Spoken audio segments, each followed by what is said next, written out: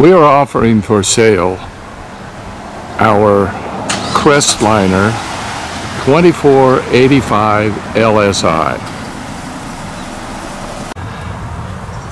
The boat sits on a Zeeman tandem trailer with disc brakes. This boat is powered by a 150 horse Mercury Verado engine with 425 hours on it.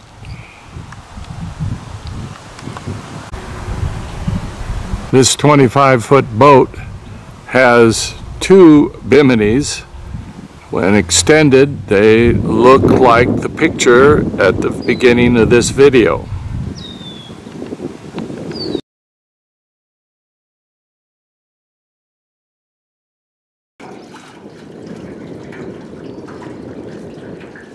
Alright, now we're going to make one final. Haley really wants to drive again.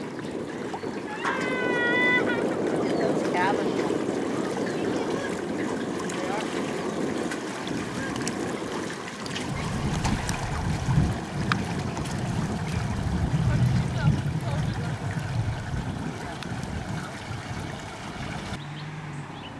Included in the sale are some adult water skis, some children's starter skis, and a separate single ski. Plus, most of the life jackets you see here will be in the boat when the new owner takes control of it. In the back of the boat is an area where sunbathers can lay out, and then underneath that is a storage area which includes a tube that you can see in action later on in this video, plus ropes and air mattresses, all included in the sale. There's also a portable toilet which is up in my attic right now, and I'll bring that down and put it in the boat.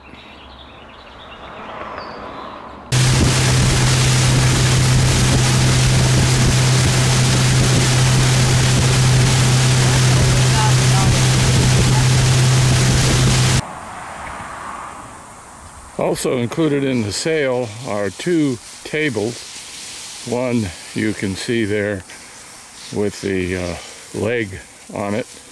The other is a table slash ice chest with a cork in the bottom so you can drain it.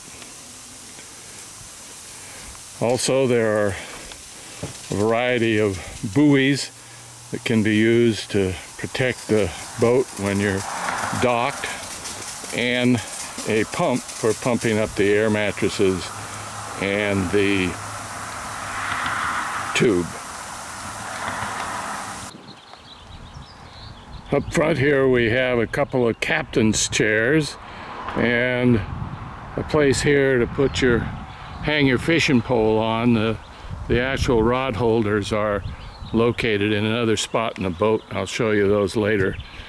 Down here there's a storage department. There's a first aid kit in there.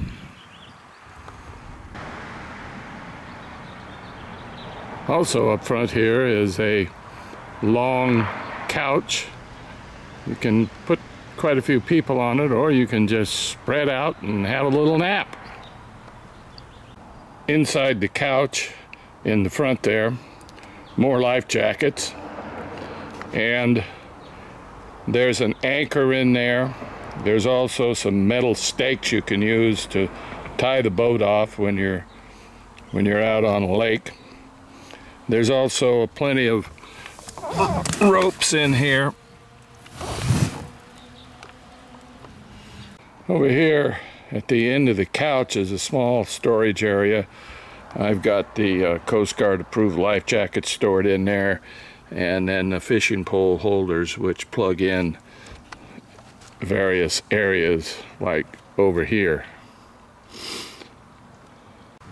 So here's another shot inside that storage area below the couch in the front.